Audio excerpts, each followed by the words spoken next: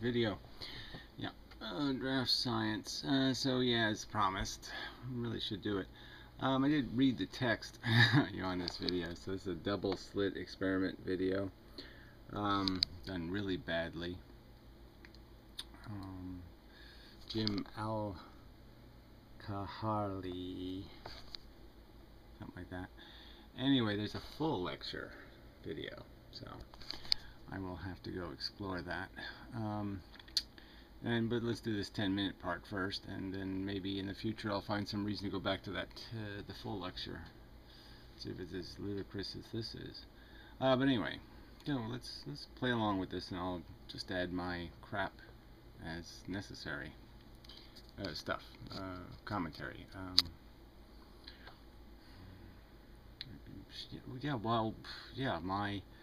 I think you got it wrong.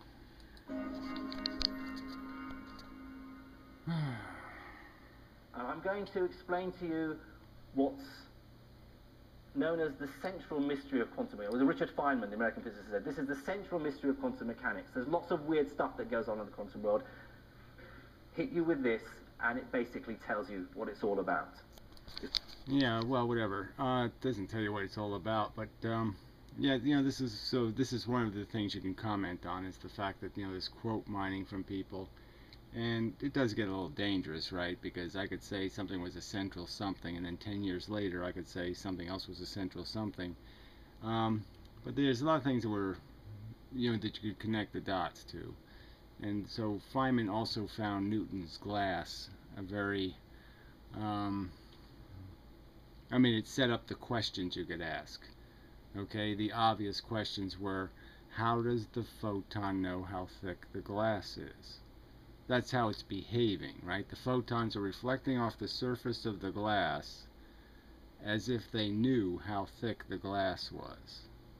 There's a certain percentage had to reflect off of it. And so, again, what I would almost argue is the obvious answer is the answer to how thick the glass is somehow conveyed to the surface of the glass. The glass knows how thick it is.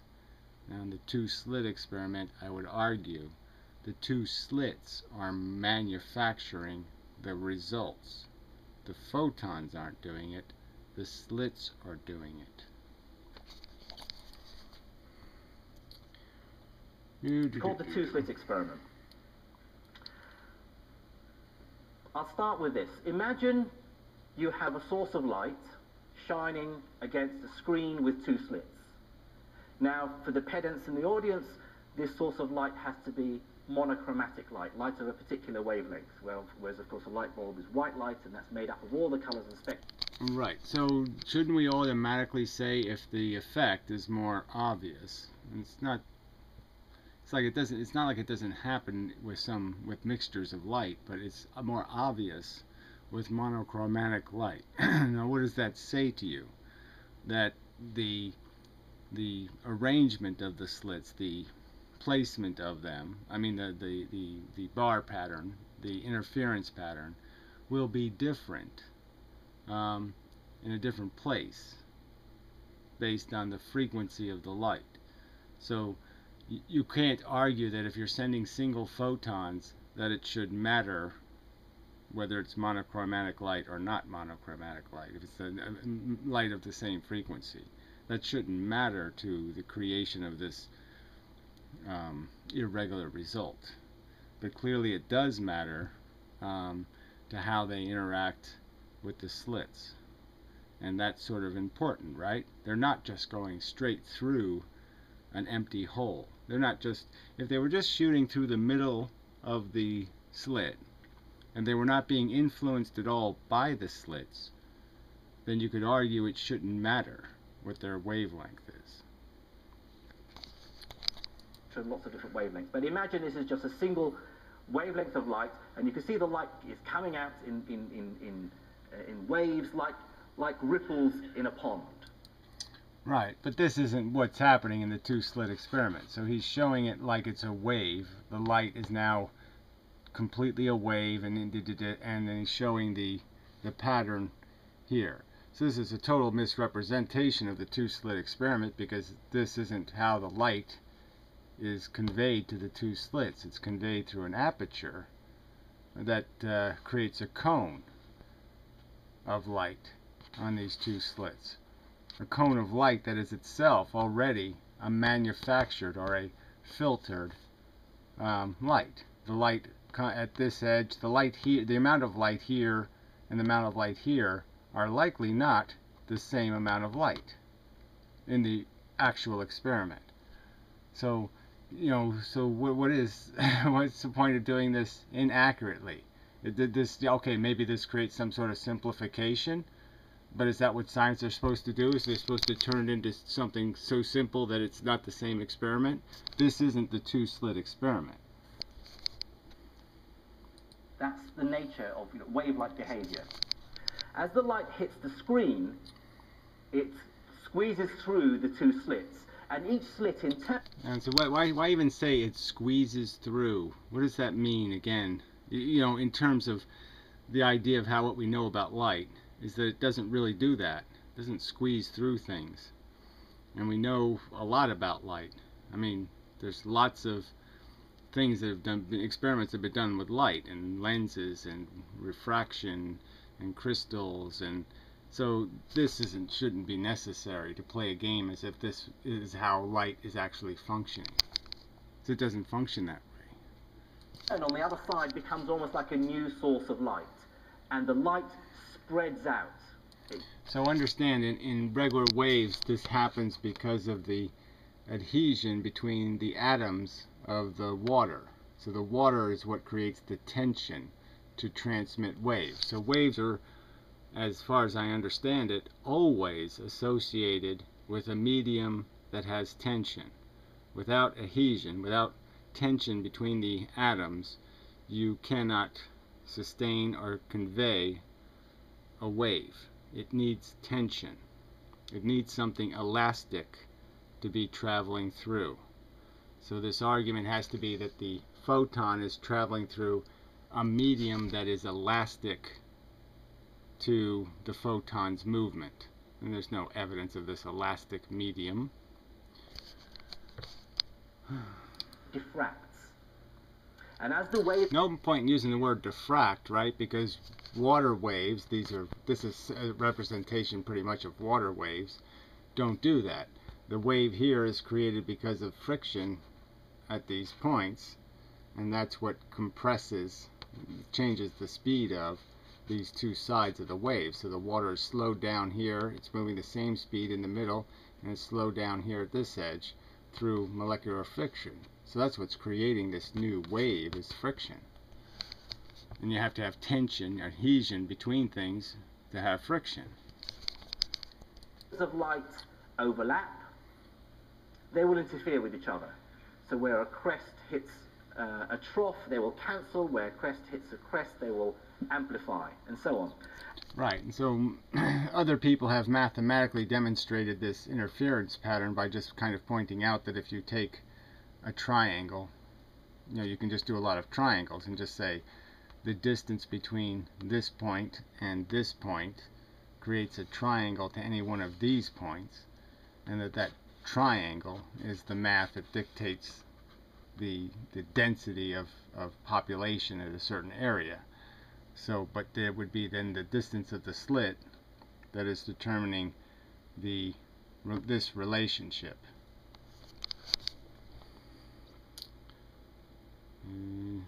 I don't think it accounts for the yeah, you have to use quantum mechanics to acquire the differential. But again, this pattern, any sine wave kind of pattern, has built into it what you could argue is a peak. So this would be the 16, the 8, the 4, the 0, and likewise you could argue this would be the within that frequency. You could argue there's a peak to the wave, a 3/4 position, a half position, and a 0. So it's sort of like the Newtonian glass reflection, in that there is an all or nothing there too. There's a nothing created. There's a point where you can have no reflection off the glass and double the reflection off the glass depending on the thickness of the glass. And so on the...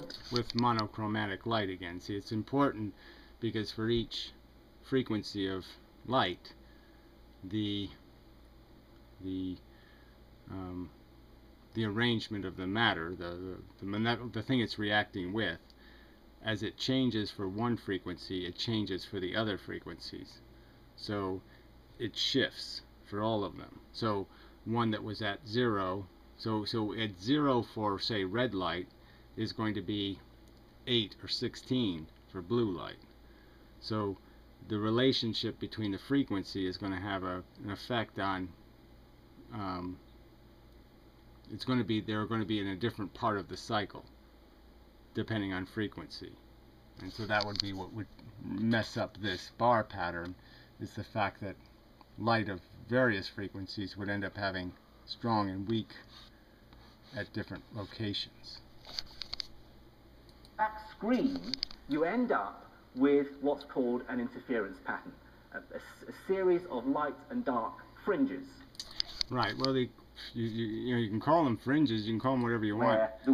It's a pattern, okay? It's a pattern, and patterns happen through a filter.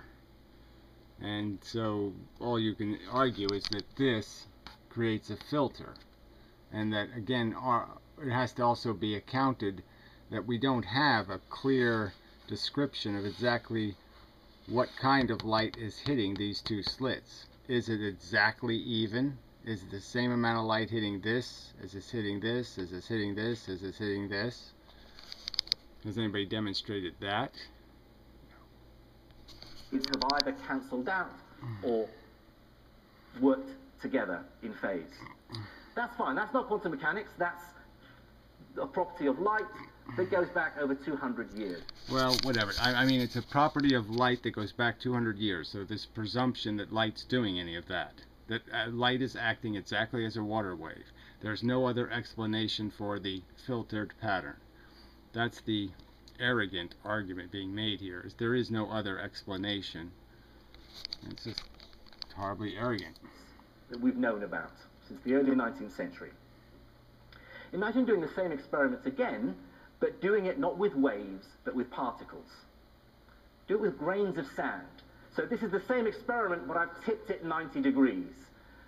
Rather than waves that are spread out, that wash up against the two slits and squeeze through, here you've got individual particles of sand, and each particle... Okay, so he's using an example that slows everything down, which is nice, but it also has rules that are very different than the rules light's being governed by.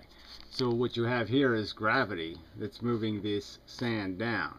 So there's an extra force that tends to force it in a direction. So perhaps without gravity there would be enough static electricity between this and the sand, and you might have quite a bit of sand going like this. You see this even with water dripping from a faucet, that it can be deflected in its path if there is some physical object with which the droplet is moving past. It will move towards it or away from it depending on the charge created. So this isn't exactly fair either. This is a drawing. I don't know, would real sand create piles exactly this consistent? And obviously it wouldn't be able to show the exact location that each sand is falling because you're not cleaning the sand up. So your detector isn't anything like the detectors used for photons. You don't let the photons pile up on top of each other and then disturb the results. This sand is not where it ends up, and this pile doesn't have much to do with where it actually would have hit this surface. So this isn't accurate. This isn't accurate either. Even for what it isn't accurate. It either goes through one slit or the other. And so you see they will sort of drain through, and you get two bumps underneath each of the slits. So I suppose this might be relevant if you're really going to if you're going to say that we must somehow indulge the Copenhagen explanation, which is the photon has properties that somehow go through both slits, interfere with each other as equals, both having the same intensity, the interference, and then somehow that produces a knowledgeable result at the end where it lands somewhere connected somehow to the probability, to a probability that it's required to fit into. So even though it's a singular event, somehow not affected by the slits, it somehow has a knowledge of where to end up here based on what the previous photons have done. That doesn't seem likely. It seems likely that if there's a consistent result here, the result must be being produced here. There has to be something else moving besides just the photons, unless you think photons know what previous photons have done. If you're going to go back that far and say the photons know what all the other photons that have gone through the slits have done, you'd have to say there's some other regular mechanism, some other wheel turning eccentrically that's creating this 16-0, 16-0, and the 8-4 in between. So the two peaks is reminiscent of particle-like behavior, whereas the multiple pattern of interference is wave-like behavior. What if we do the same experiment with atoms? Well, again, the only reason why there's this impression of wave-like behavior is these kinds of results. I mean, every other part of the examination of a photon is going to indicate that the photon is like a laser. It's just a photon. It goes from point A to point B in a straight line. That's the representation of a photon.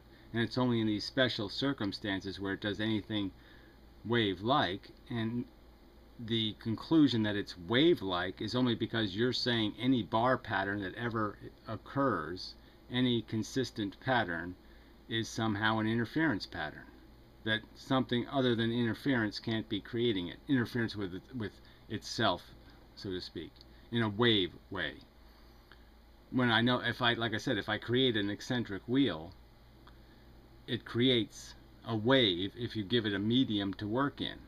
So if I argue that the sides of the slits are moving based on an eccentric wheel's turn, maybe faster in and slower out, and faster in and slower out, or something like that, it would be capable of creating the same kind of interference, and it wouldn't necessitate photons going through two slits.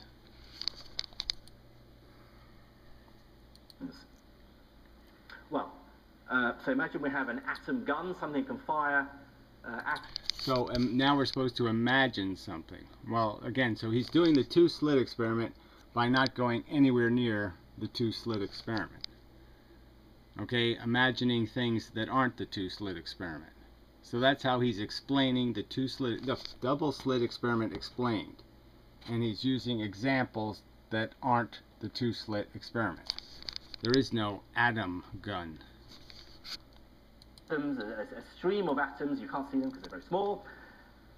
Let's block off one of the two slits. So these two slits are... So again, we have the standard silly drawing, right? I mean, it's just not the truth of how this experiment looks. It doesn't represent the actual distances or the actual sizes of any of these things. It doesn't explain that this gun is deliberately randomized so that it's made not to shoot straight. It deliberately doesn't shoot straight, and it's supposed to in some way perhaps shoot in a cone that is supposed to be random, even though Newton already pointed out that if you put it through an aperture, it's not going to be random. You're going to create things called Newton rings. But anyway, let's not even argue about that. It doesn't point out what light is hitting and how much light is hitting. So when you block off this slit, are you really, in the two-slit experiment, most of the ways it has been done, is this actually blocked off without changing this or changing this? No positions are changed, and obviously if you block off a slit, you have to produce half as many photons to get the same result here in terms of intensity. One would assume. I mean, over time, I guess if you do exactly the same amount of time, it's a fair experiment. But, you know, if it's not the same amount of time, it's not going to be the same result in terms of the intensity. You know, the dimensions and separation of the slits is chosen appropriately to show us how atoms do things. Yeah, so it's chosen appropriately to show us how atoms do things. Now, isn't that... Yes, there's a focus to this whole thing. There's a lot of rigging that goes into this two-slit experiment, and refinements. And there's no conversation about those refinements. What happens if you make the slits a tiny bit bigger? What happens if you push them a little closer together, or you push them a little further apart? No exploration of those circumstances or explanation of how they dramatically might change the results. And so far so good, nothing strange here. You'll see a lot of atoms hitting the back screen. So this will now have to be some sort of photosensitive screen whereby when an atom hits it, it'll give off a little... Yes, it will have to be this. It will have. So again, can't we describe a real experiment? Why is he describing a non-existent experiment and calling it the two-slit experiment? There's specific ways you count. You can count by a random bucket that you move back and forth, or you can count by using photographic paper. There's different ways to count. Flash of light to say the atom has arrived here. So the atoms are arriving as these little pinpricks of light that we see. Of course, a lot of the atoms will be blocked by the first screen. They won't go through that slit. But those that do get through to the other side, you can see there's a bit of spreading of the atoms. But if we didn't know anything about atoms, you'd say, well, that's fine, we can understand that. A lot of the atoms are going clean through the slit. Some are sort of maybe bouncing off the edge of the slit, and so they're sort of being... Yeah, well, the honest truth, though, is when they do this experiment with one slit, you end up with some fringing, okay? It's not as clear, it's not as refined, but it exists. And that should tell you something. That with one slit, you do create a bar pattern. It's just not as well defined. Deflected a bit, which is why you get a bit of a spread. Which comes back to arguments about the intensity of the light, which seems to be the critical factor, is in how much light floods it. So just like the sun, basically the sunlight burns off a certain a certain number of ions in the atmosphere, and it uses them all up. And once they're all used up, the sun appears more orange. The first mystery of quantum mechanics comes when we open the second slit. Because now we see something that's very much like the interference pattern we got with light. Right. So now he's saying we got with light when what he described was what we got with water waves, but regardless, it doesn't really matter. Why he has perverted this experiment into an experiment on atoms, which it hasn't been done, and which would be theoretically, you would get a result because the quantum effect would be so much smaller by mass. It would still exist, but it would be so much smaller that this would be 100 times, 1,000 times fainter. The quantum effect is a nuclear effect. I mean, a subatomic effect. So it exists. If it would exist with bowling balls, but if you use bowling balls, the percentage of the quantum effect would be so tiny that you would never be able to detect it. It would have no practical influence. Rather than having two bands spots where the atoms have gone through the two slits, it's as though the atoms have gone through the slits behaving like waves, and you get interference of the waves and you get these bands. If we know nothing about atoms or quantum mechanics... Well, technically we wouldn't get these kinds of bands. There would be small black bands and broad white bands. So this isn't even an accurate display of what the actual bands look like. The bands are very broad, the dark bands are very narrow, so it's an exact reverse of what you actually get in the experiment. So again, this is just, it's garbage. It's garbage. You could try and rationalize it and say, well, you know, maybe atoms behave in a very strange way, and only a certain number of them are allowed to all sit together. And so, yeah, me and my gang, we're all going to go on this slit. No, sorry, no room for you. You go the next slit above. And by the way, there's this rule that no one can go in between the two bands, but a few naughty atoms do. So there's a bit of a scatter. Yeah, we don't. There could be some forces between atoms that make them coordinate their actions in a way to give this pattern. Who knows what he said there, right?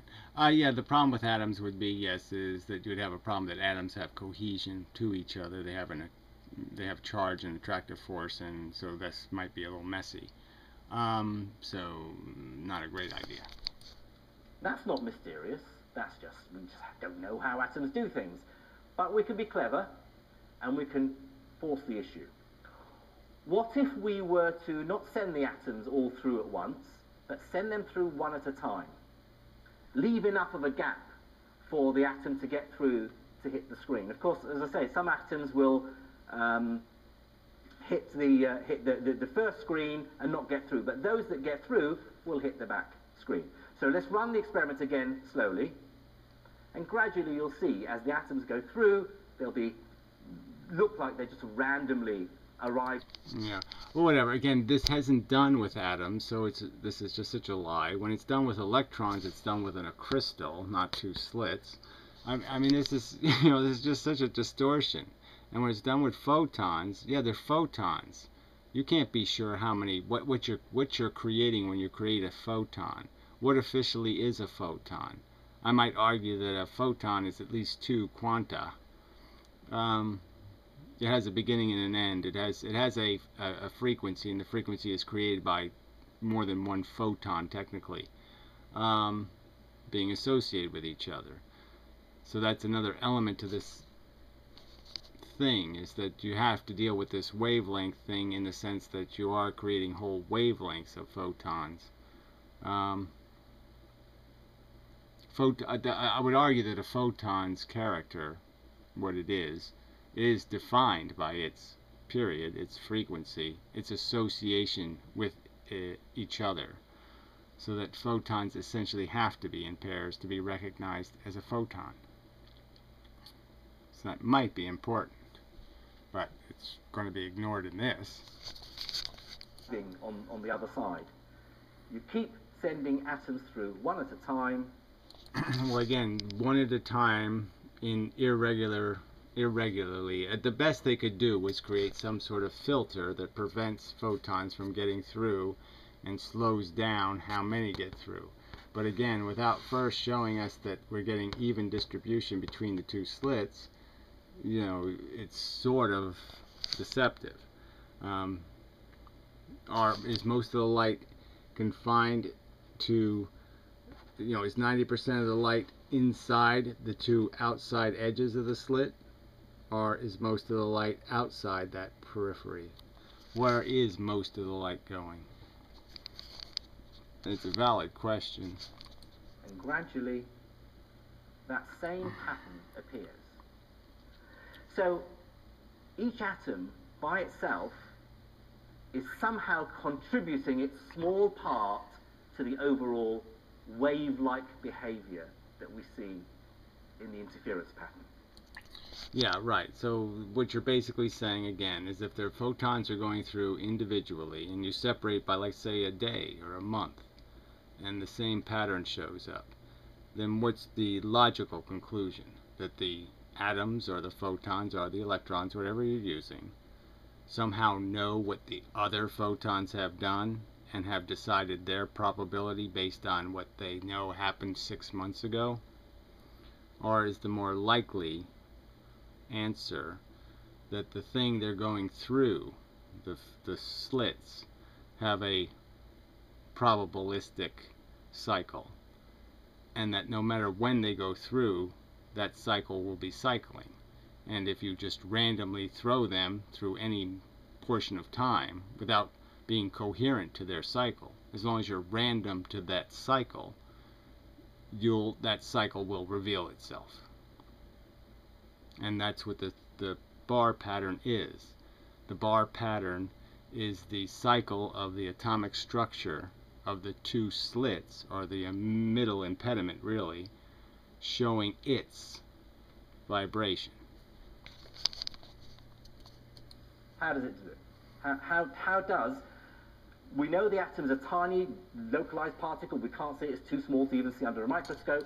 It doesn't matter. Again, this is not the double slit experiment. It's not done with atom guns. So why are you doing this? Why are you talking about atoms?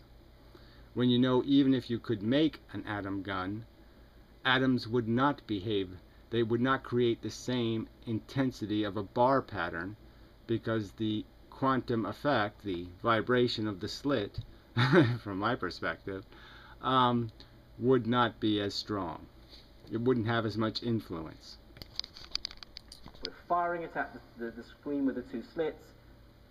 Some moment later, you see a flash of light on the back screen. It's arrived in a localized point. It's not spread itself out. You don't get sort of like a wash of a faint light across the whole screen. It's a little point. The atom is localized. It's arrived in a certain location. And yet, it somehow seems to have been aware of there being two slits, not one, because it's given rise to this interference. Well, it hasn't been aware of two slits. Your Copenhagen argument is that it went through both. Some entity, some portion of its function itself is so wide and broad that it somehow managed to go through both openings. There was so much of it, and somehow it didn't get this energy, even though this energy, or whatever it was, this wave function, is able to go through slits in atmosphere, okay, but it can't go through the matter. So it's not absorbed by the matter, it's not affected by going through matter, but it somehow can go through atmosphere. So it can go through some atoms, but it can't go through other atoms. This more generic thing. I mean, understanding why, it's intuitively sensible to understand why a big thing, a photon, a solid thing, something, the end result photon, to understand why it can navigate different atomic structures based on chemical composition. We could speculate that there's not enough mass, not enough atomic mass to block the photon, so therefore the medium can be transparent like glass or some other thing, or it transmits photons easily, which is really what glass is doing. It's transmitting photons through it. It's absorbing them and readmitting them through itself. How does one atom do that? Does it split in half? Does it become like a cloud that goes through both? Well, see, and I would argue the simplest way I can explain, that may not be accurate, but I'm just saying as a counter argument, is that you could create a wave pattern in a wave machine with the two slit experiment without ever having a wave coming towards the two slits. All I have to do is vibrate the middle pedestal. If I vibrate the middle pedestal, I'll create two waves. They'll interfere with each other. They'll create the pattern. So I'm just saying. I mean, we know atoms vibrate. We know they're moving. We know they have very rigid energy levels to their electrons. Their electrons can only jump 4 energy levels. and that they're all or nothing. And in some respects, isn't the interference pattern look a lot like that? Look a lot like a representation of that? Doesn't the bar pattern look like it's representing the structure of the atoms, not the structure of the photon?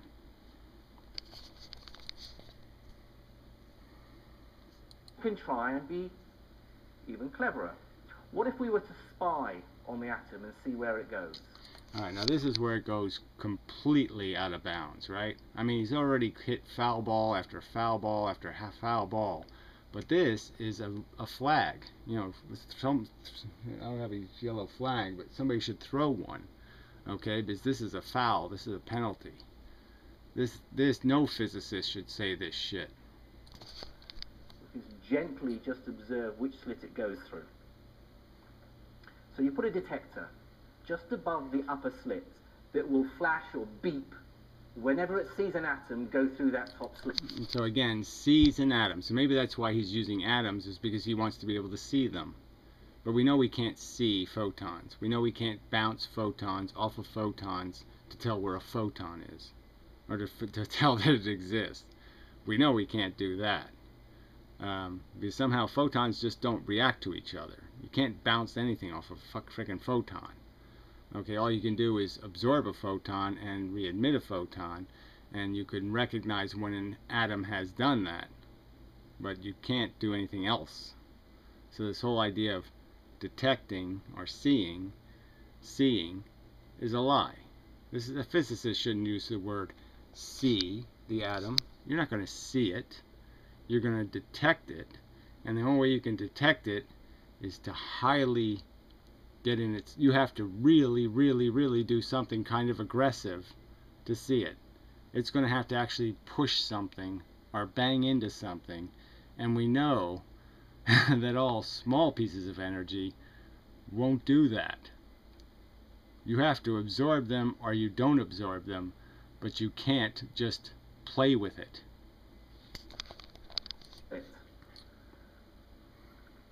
Sure enough, you fire the atoms through one at a time. Again, not happening. Doesn't happen in any experiment done on Earth. There's no atom gun. This experiment hasn't been done with atoms. This is just a lie. If it's done with electrons, you have to detect electrons a specific way. Electrons won't even travel unless you create a vacuum for them to travel in, because they're going to interact with they're too reactive, and the atoms in the atmosphere, they will bang into and spark and release photons all over the place and do all kinds of shit. They can't be pushed around in an atmosphere. So now you're back to doing this thing with light. I don't know why he's not describing the two-slit experiment as it should be done, which is with light.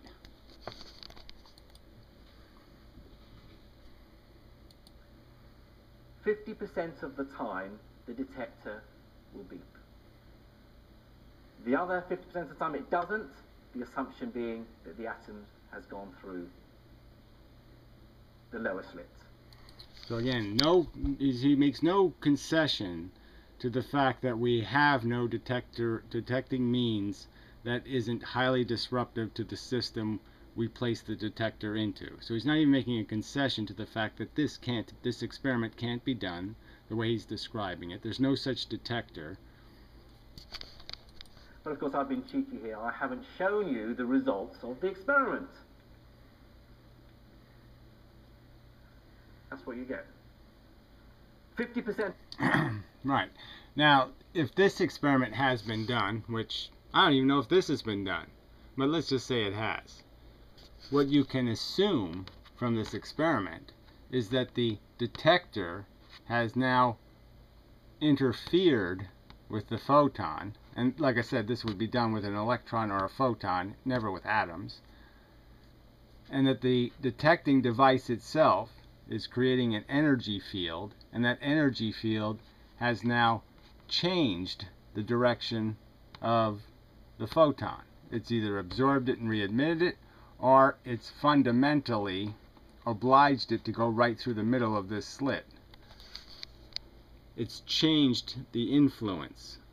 And again, if the influence here is because of the vibration of the static electric field of this material, it has a static electric field going around it. If the vibration of that field is what's creating the pattern, obviously the field being created by your detector may well have rendered this moot as an influence. But clearly, sensibly, that's the conclusion. The detector is changing the slits. To the time, it beeps and you see a spot arrive adjacent to the upper slit. The other half of the time it doesn't beep, but you see a spot arrive at the lower slit. So yeah, it's picked out the atoms that have gone through the upper slit and not the ones that have gone through. So each atom does go through one slit or the other. But that's a different result to what we had earlier.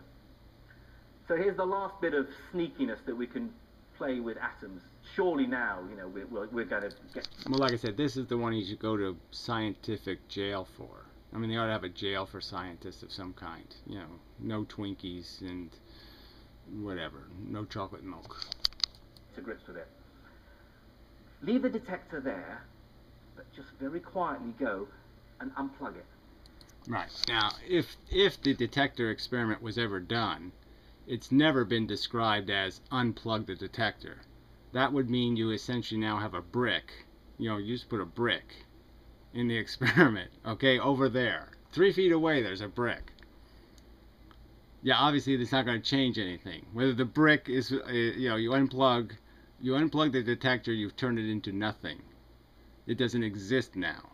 It's not creating a field now. So unplugging is just a silly thing to say. And when they described this experiment as being done, which I don't believe it ever was, but when they described it as being done, the point was that you left the detector, you just didn't record the results of the detector. So if you let the detector tick, okay, and beep, but beep in a silent room, then somehow the bar pattern returned. Now, I'm saying that never happened. The experiment was never done. It's just a Dr. Quantum lie, and now this guy's perpetuating the lie. Where, you know, he's spent his whole life, he says, as a physicist, devoted to physics. And what? You believed Dr. Quantum? Don't let the atoms know that you're not spying on them. Make them think that you're still detecting them. So, yeah, okay, we're going to run the experiment, atoms. Okay, get ready, one at a time. We're going to be checking on you. All right, so run the experiment again. Okay, so this never happened. This non-detector pretending to fool the atoms or the electrons or the photons, this never happened. He's describing something that's never been done. It's just a fable. It's fucking Goldilocks. So he's drawn us a picture of a Goldilocks fable, and they've called this science at the Royal Institution. And I'm supposed to say what? You people who are saying I'm not allowed to challenge these brilliant people. This is brilliant? This is brilliant science? No. This needs to be challenged. Now, if you can explain this using common sense and logic... Yeah, well, of course I can't explain your Three Bears made-up story, because it didn't happen. It has nothing to do with what's actually been done, and it has nothing to do with a rational interpretation of evidence, which none of you people seem at all interested in. Do let me know, because there's a Nobel Prize for you. I wish, okay, it was that simple, okay? I know, I think I'm going to have to do a little more work than that, but yeah, no, I think I've already explained it. It didn't happen. So do I get the Nobel Prize because I'm going to tell you your fake experiment never happened? Do I get a Nobel Prize for that? Yeah, because that's all I need to do to explain your fable, is to say it's a fable. Quantum entanglement. Well, let's see this. Is the idea that particles, however far apart they are, still somehow their fates remain intertwined. They are still aware of each other's existence. Yeah, well, we've already done that. They're still aware of each other's existence. I mean, this kind of talk, it's really scientific, isn't it? The photons are aware.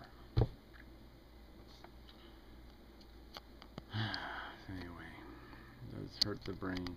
So anyway, my damn computer blue screened.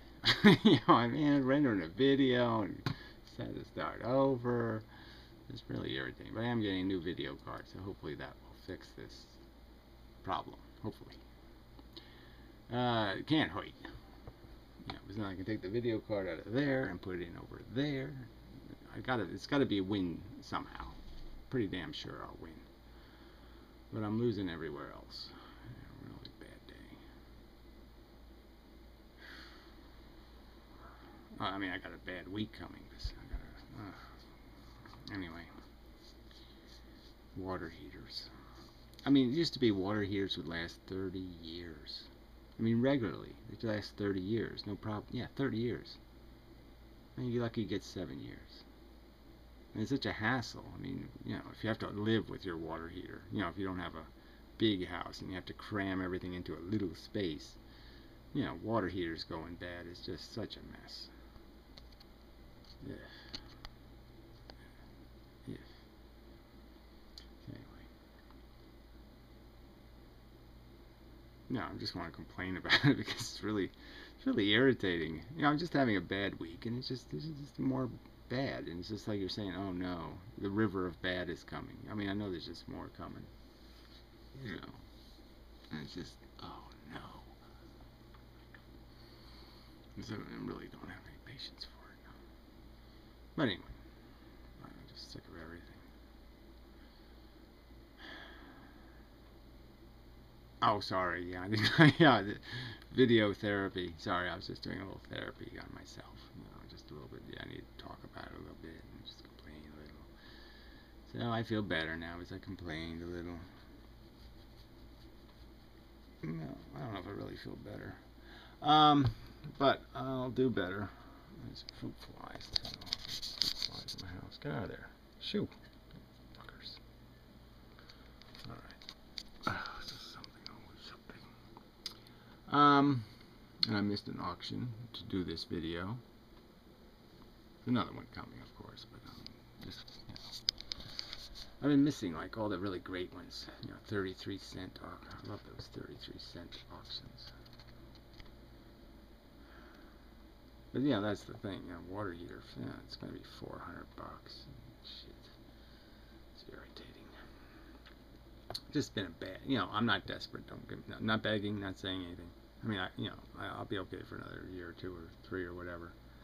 But I'm not gonna last that long anyway. That really doesn't matter. You know, but I'm obsessed with saving money. But yeah, it's just been one of those years where, whoa, this year was like I really lost money this year. It wasn't a good year for, yeah, I lost more than I made this year. So, you know, it was a deficit year. So that's not good. Anyway, yeah, that's another complaint. You know, just feeling vulnerable and yeah. So it's okay. It's good. Yeah, I mean, a little bit of psychotherapy with science is probably sensible. All right, it's probably totally inappropriate. Sorry. Yeah, totally inappropriate. Okay. Anyway, till next time. And such.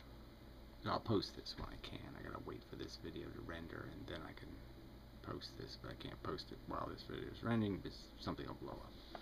So anyway.